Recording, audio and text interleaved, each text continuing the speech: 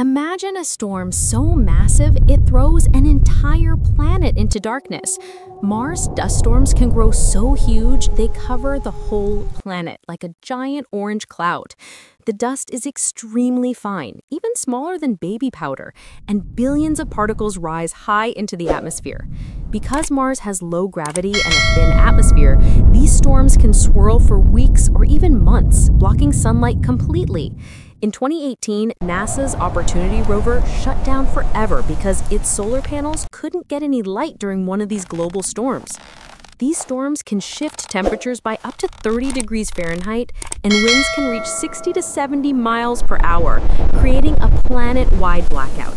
Scientists still don't fully understand how these massive storms begin, but one thing is clear: future astronauts on Mars will need serious protection to survive them.